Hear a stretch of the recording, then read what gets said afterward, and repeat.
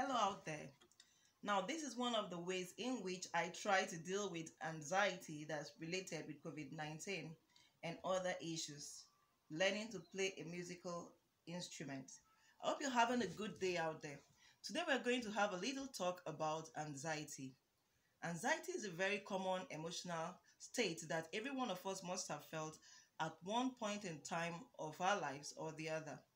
Think about a big presentation for which you're not really prepared, or think about that test or examination that you felt you had not prepared sufficiently for, or even a blind date. Now, these are all situations that are associated with anxiety. What really is anxiety? Anxiety is a negative mood state that is related with feelings of apprehension, feelings of physical tension, or worry about a future event. Anxiety is closely related to fear. The difference is that fear is a current mood state. It is the feelings of worry, of apprehension associated with an event that's taking place now. That means it's an alarm reaction to the perception of threat, danger, or harm, irrespective of if that perception is real or imagined. Another emotional state that's closely related to anxiety is depression. Depression and anxiety actually have a cyclical reaction. That is to say, when you're anxious about a particular thing and the anxiety persists for a while, you begin to withdraw from participating in activities which you used to enjoy. And from there, you probably slip into depression. And when you're depressed, there's certain hormones in your system that will be released that will also cause anxiety. So it's a cyclical reaction. Now, having normal levels of anxiety is good for every one of us. Moderate levels of anxiety, because it motivates us to work hard and then to perform better at the anticipated event. For instance, Howard Liddell says, anxiety is the shadow of intelligence. But when we have high levels of anxiety and it persists for a long time to such an extent that it hinders us from living our lives normally, then we reach a state that we can be diagnosed with a disorder. And there are several types of anxiety disorders. We have generalized anxiety disorder, we have social anxiety disorder, we have separation anxiety disorder, we have panic attacks, we have phobias, we have post-traumatic stress disorder, and a host of others.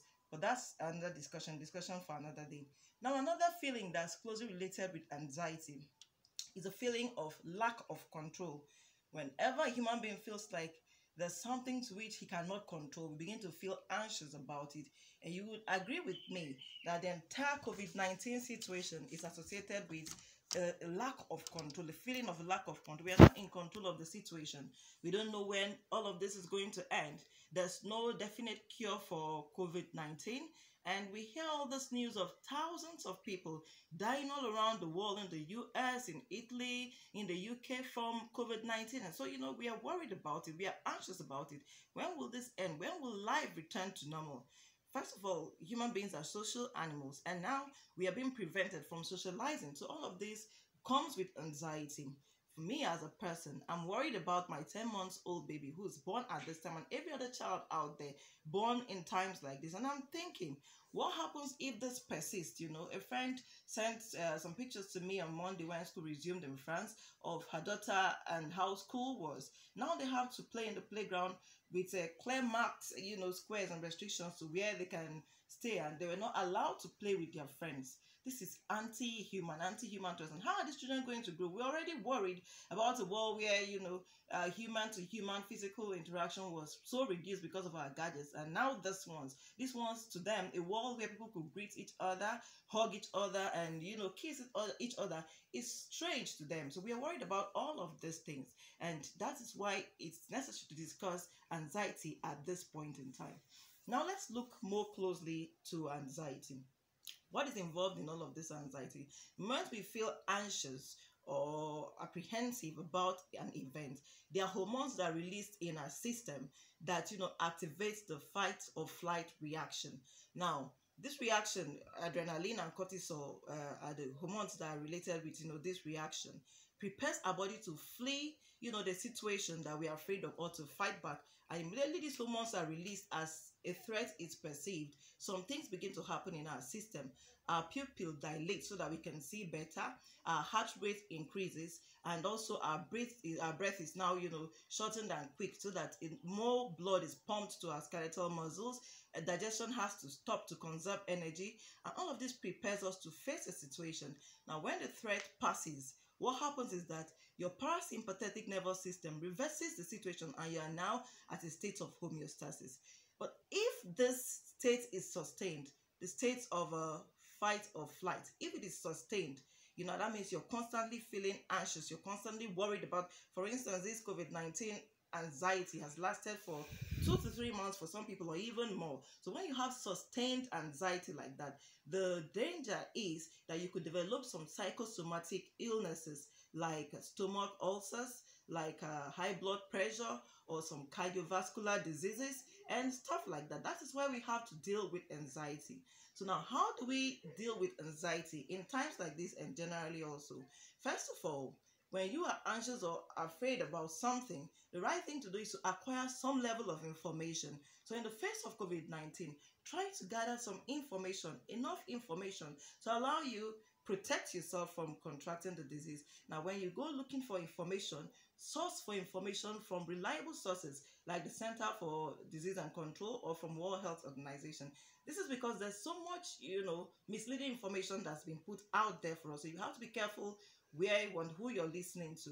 Now, when you get sufficient information to help you cope with the situation, don't become addicted. There are some people who follow every single update on COVID-19. You wear yourself out with anxiety because, the whole situation is scary. So don't become that kind of a person. Limit your exposure to excessive information.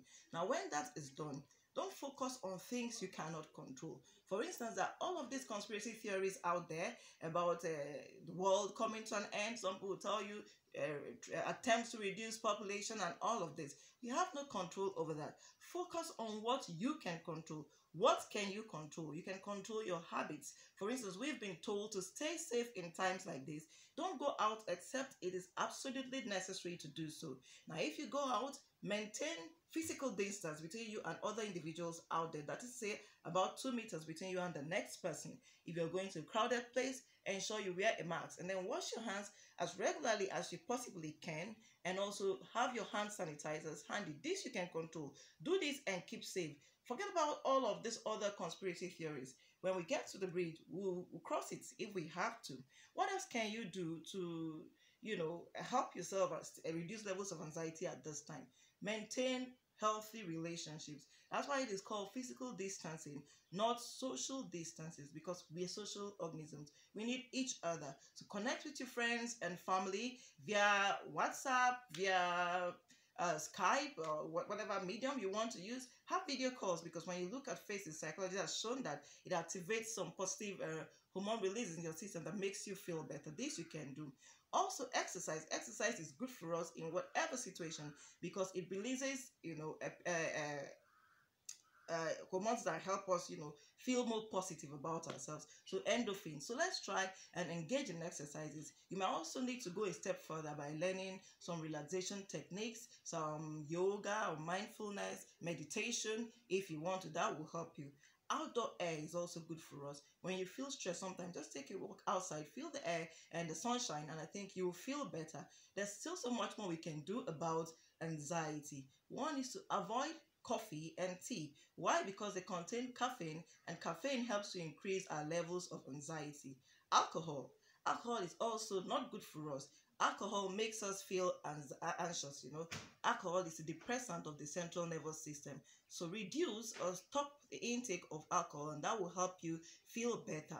In these times too, high levels of sugar in our body will make us feel more anxious. So limit sugar intake. These are some of the things we can do to keep our anxiety levels low at this time.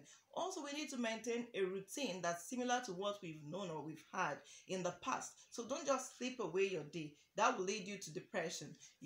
Create some kind of routine. Wake up, plan to do some activities and engage in them. And also, it's time for those who are still at home and not working to acquire additional skills. Go out there and learn something new. Go out there and develop some talent that you've had and trying to, cope with, or you're trying to learn for a long time. Let's focus on the positives, and forget about those negative things that we cannot control. And I tell you, with all of this, I and you will come through this and out of this successfully and happily. That's all for today. Have an exciting day out there and be positive. See you next week. Bye.